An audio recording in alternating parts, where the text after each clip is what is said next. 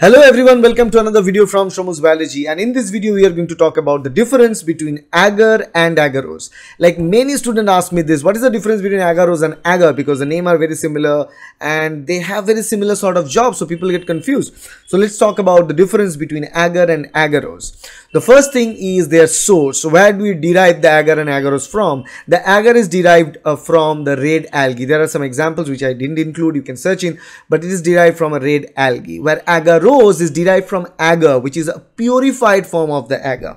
The second parameter is the composition. The agar is composed of polysaccharide, agarose, and some mixture of agaropectin, while agarose only composed of linear polysaccharide. There is no agaropectin in agarose. Now, the production process and its complexity. The agar production is much easy to retain agar from the red algae, where agarose, as we need to purify agar further to get agarose and made with only linear polysaccharide, it's more of a complex job, more difficult job to do.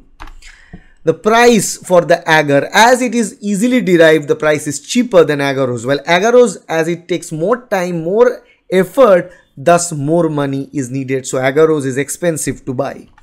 The uses, the final thing, the uses. The agar is used for culturing bacteria, and also it's used in the food industry to make jellies, ice creams, puddings and custards and so many things where we need to solidify something. Well, agarose is used in the molecular laboratory techniques like DNA fragment analysis with DNA fingerprinting and any other process where you need to separate DNA mixture. So electrophoresis is the process agarose is used, particularly for the DNA electrophoresis. Okay, and it's also used in the immunological lab in immunoelectrophoresis and immunodiffusion studies as well.